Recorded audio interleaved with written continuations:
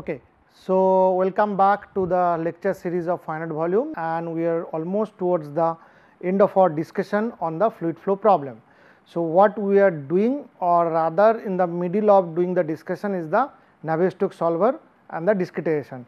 And in the last lecture, if you recall, we have looked at the pressure velocity coupling, the simple algorithm, and then we started looking at the implementation of the boundary condition. And what we have discussed, we discussed the inlet boundary condition, and now today we are going to look at the outlet boundary conditions and different kind of outlet boundary conditions, how the discretized equation needs to be modified and what are the information that is available. So, let us start with the outlet boundary condition. So, what we have done? We have done the inlet boundary condition, and under that umbrella different kind of conditions, and now today we are going to look at the outlet boundary condition.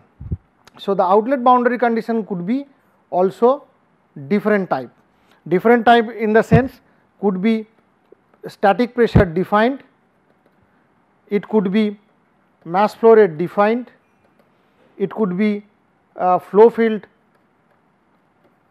defined. So, there are different ways one can actually define the outlet boundary condition. So, let us look at this schematic of a boundary condition where this is the case where static pressure P is specified or static pressure specified.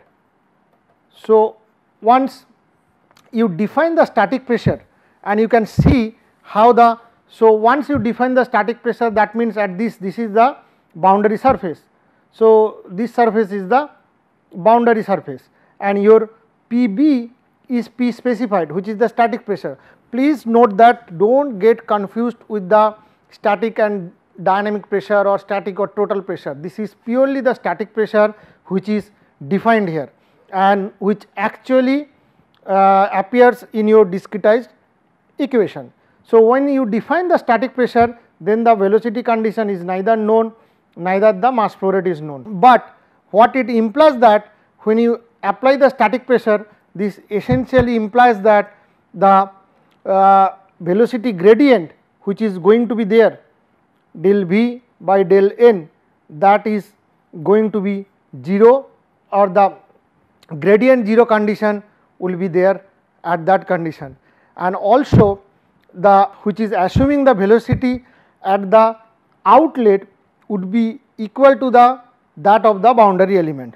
So, assuming that if you modify, then the coefficients of your discretized equations would get modified. So, ACV which will come from the interior faces, and then there will be a contribution which will come from the boundary face contribution. So, that will modify your coefficient AC. AFB would be 0 at the boundary and the source term. So, the source term, there will be a contribution from the interior faces and there will be a contribution from the boundary face contribution. So, these are the two contribution. So, ACB plus m dot B and the BC, the source term, the contribution come from all the interior faces, these are the interior faces, and the boundary face contribution. So, that is how it turns out. But one has to also ensure, once you get this coefficient modified, one has to also ensure that the flux is zeroed in the outflow surface vector direction only. So, the velocity is usually extrapolated to the outlet by using the boundary flux, and it can be computed as a delta V equals to delta Vc in delta Vc EB. EB is the along this perpendicular line, along this point which is at the face, boundary face, and connected with the cell center. So, this typically ensure that the gradient along the boundary surface vector is 0. So, then one can use the Taylor series expansion and expand this Vb equals to Vc. So, you write the velocity at that phase using the velocity plus delta Vb dCb. So, this is purely from Taylor series. So, with taking the only the first term into the consideration, and then once you get this, then the additional correction is added to the source term. So, the AC coefficient of AC will not get change, the AFB will not get change, but the change comes here in the source term, where your interior phase contribution which will come from all these phases, they will not change, then but the boundary phase contribution is modified like minus m dot b delta Vb dot dCb minus PbSb. So, this is the change one can add to that when you have a pressure boundary condition which is specified. So, at the outlet, if you apply the pressure or the pressure is specified, then your rest of the coefficient gets changed in this fashion.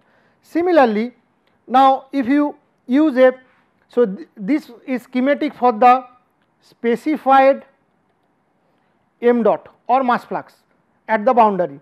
So, you can see at this phase the m dot b is specified. So, this is known, but what is not known in the velocity and the pressure at that phase. So, that is also not known. So, now, so this when you actually apply a mass flow rate or mass flux is specified in incompressible flow, which is essentially equivalent to the specifying the normal component of the velocity.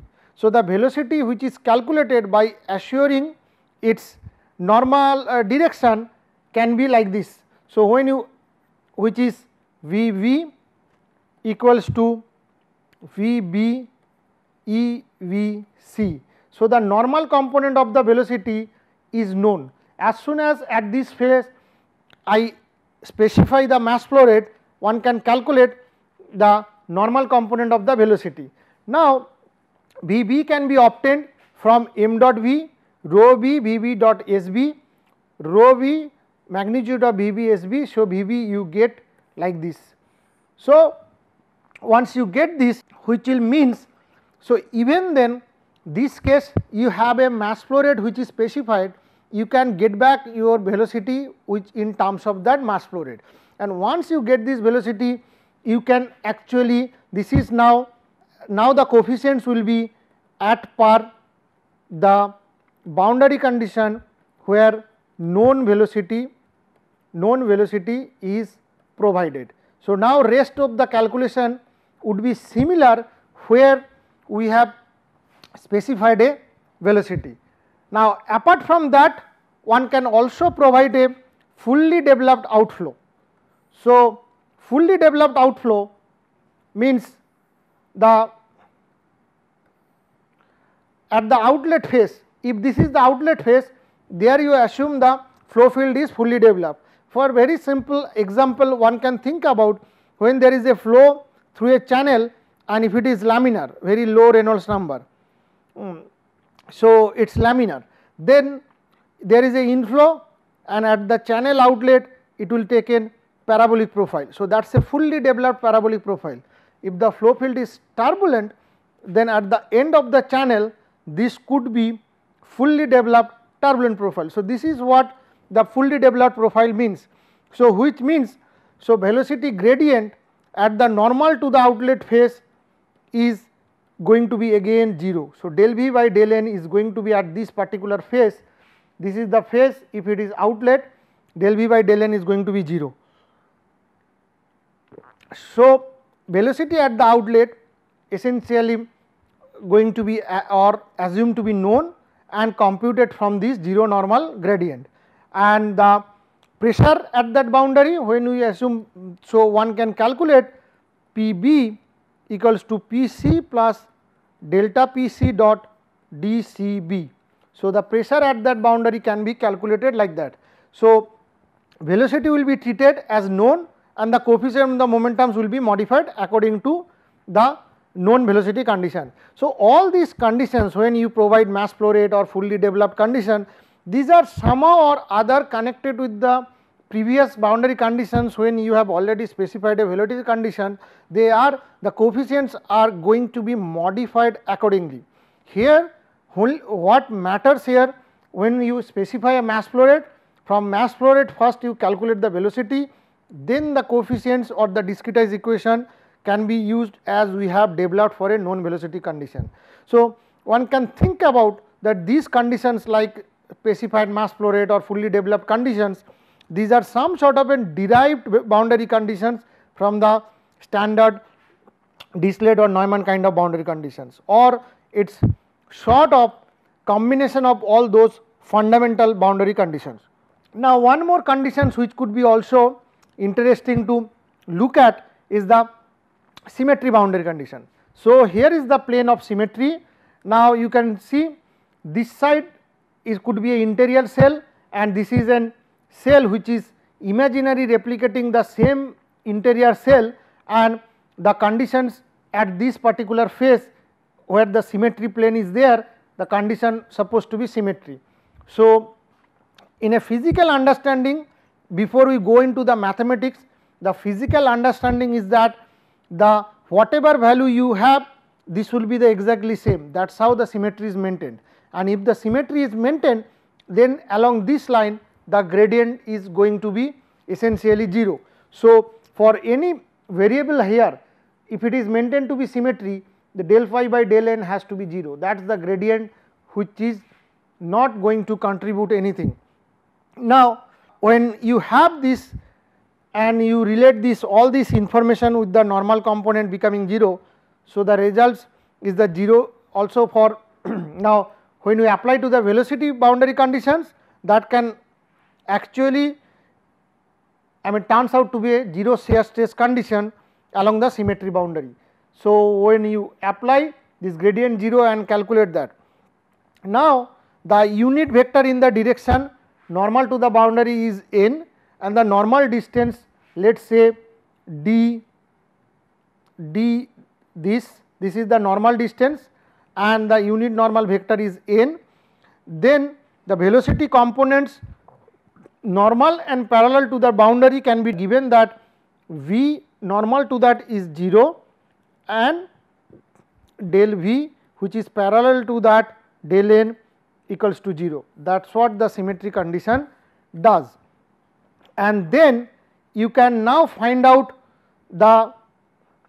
this one from the v dot n and you can expand this and calculate, and then from there one can also calculate the stress term or the source term like Fb, and from the parallel conditions also you can actually get the other gradient. Now, also since it is a symmetry condition, pressure also it will satisfy that del Pb dot n equals to 0.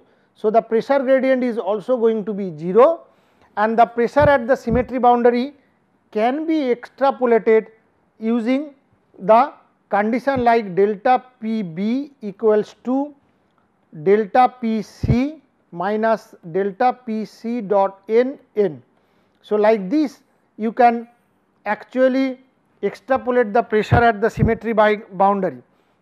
Now, then the pressure could be obtained as Pb equals to Pc plus delta Pb dot dCb, which we have done earlier in the previous case. So, once you get all this information, now you get pressure, velocity and everything. So, your momentum equation, this is your x momentum equation. So, the x momentum equation, the coefficient AC, this will come. So, the superscript u stands for the u velocity component, and then the v stands for the v velocity component, w stands for the w velocity component, and now this will be a contribution there would be from the interior faces. So, these are the interior faces, and then there is a boundary phase contribution which will be 2 mu SB nx square by d normal distance. So, this normal distance one needs to put in place. Similarly, the v component will also get modified, the source term also will have a interior component and the component from the boundary phase. There you get a slightly involved expression which will also involve pressure term and the diffusion term. Similarly, you can see v direction you need to change, that means the y momentum equation. and if you have a 3-dimensional, Z momentum equation will also get changed. So, the symmetry conditions to apply, which is a primarily at that plane of symmetry, you need these two conditions to be satisfied, V perpendicular to be 0 and then V parallel gradient is 0. Then from there the pressure gradient in the normal direction 0, you get the pressure, from here also you get the velocity, then you modify the source term like the stress term, and accordingly you modified all the coefficients which are sitting here in your momentum discretization.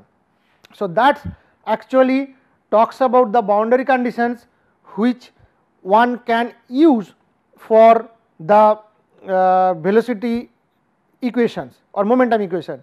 Now, we need to look at the boundary condition for pressure correction equation, because in the simple algorithm we have a equation for pressure correction equation, and when you are trying to solve the pressure correction equation, one has to provide proper boundary condition for pressure correction. So, the what one can say at the boundary cell, the mass flow rate from the interior and the boundary phase, this has to be conserved, this will be coming from my continuity, or one can write that at the boundary phase this is the intermediate value m dot f stars or m dot f prime, which is the corrections, and the boundary phase that is going to be 0. So, this is what it actually get you. Now, once you have this condition, then you know this mass flow rate, the star condition is calculated intermediately during the process of the iteration, and this prime is the corrections. When the solution converges, these corrections become 0, so the stars become the solution. Now, one can also note that since at the boundary phase only the boundary cell contributes to the average quantities, so the equations can be slightly modified, like m dot b star equals to rho b vc star dot sb minus rho b dcv, this coefficient delta pb minus delta pcn dot sb. So, this equation we have already seen, and the prime equation would be minus rho b and dc pb prime minus pc prime. Now, for implementation of the boundary condition, these values like m dot b star, m dot b prime, pb, pb prime, all these informations are required. So, like pb, pb prime, these are required or needs to be calculated. So, so far whatever discussion we have done, the first type which is designated by a specified mass flow rate, where we can apply that m dot b to be 0. Now, this is how for the pressure corrections equation one has to do.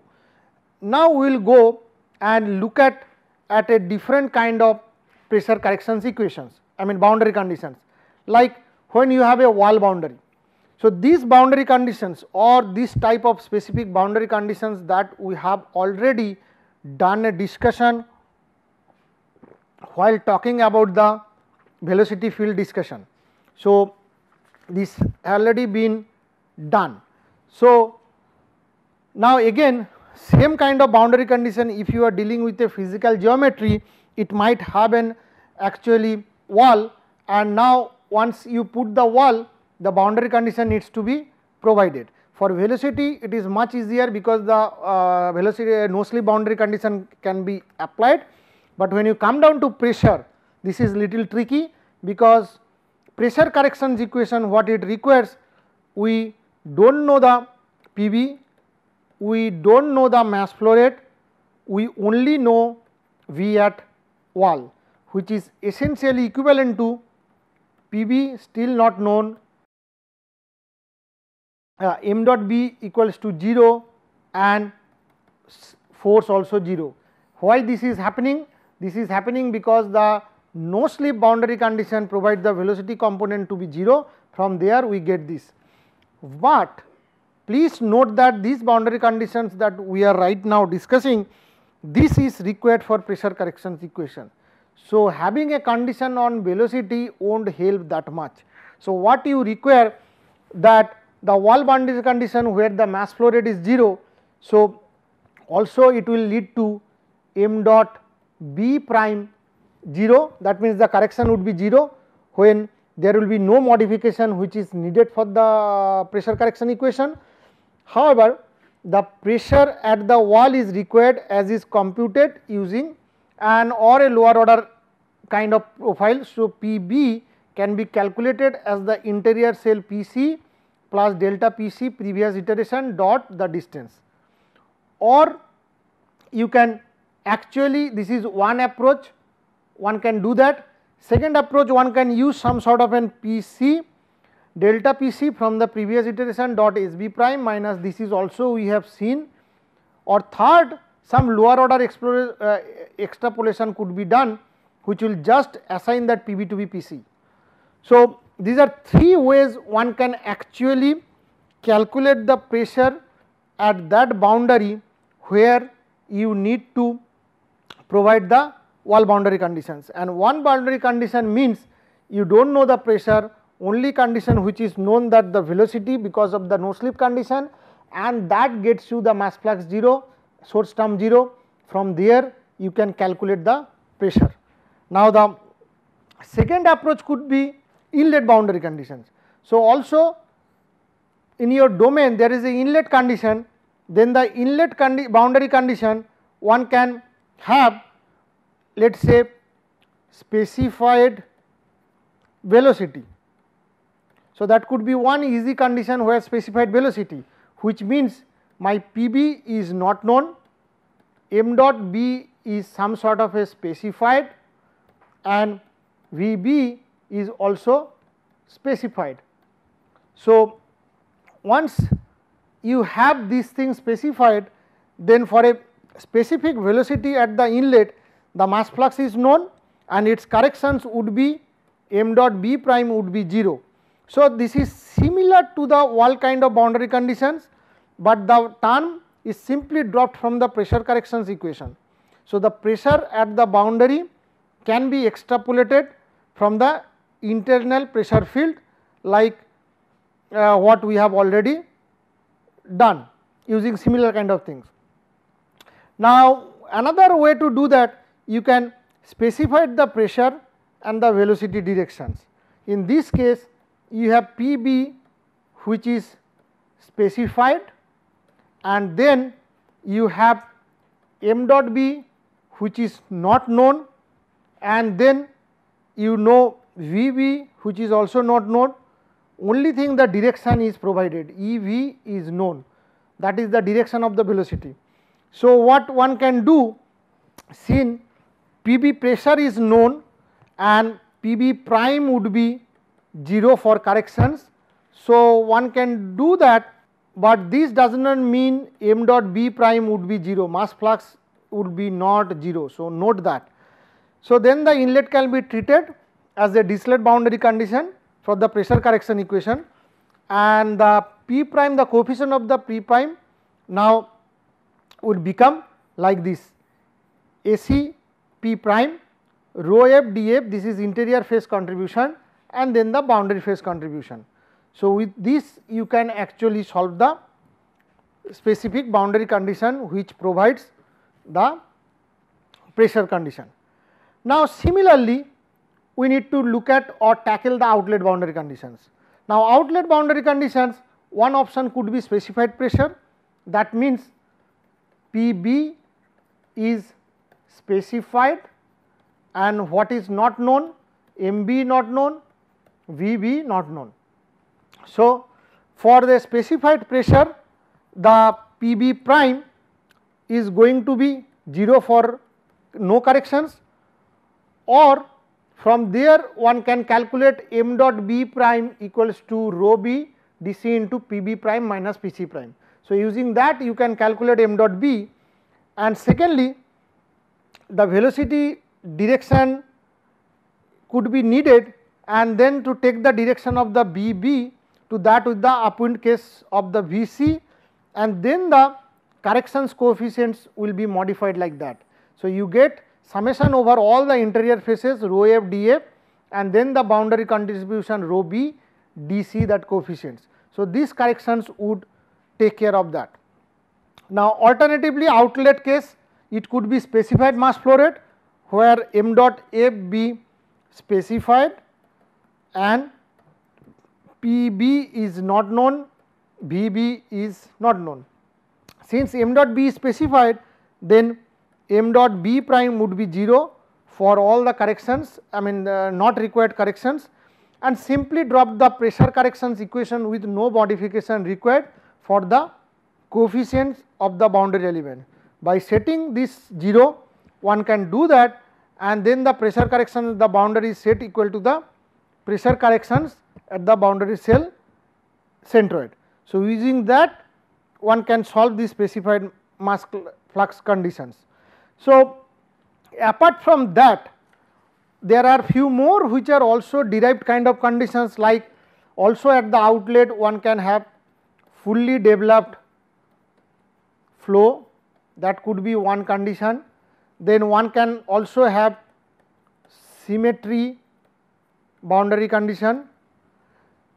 Now, apart from that, these are the some derived conditions. Now, what we have done now, we have a simple algorithm that we have discussed, and which actually solves for both continuity, momentum and pressure corrections. So, while solving that, you need boundary conditions.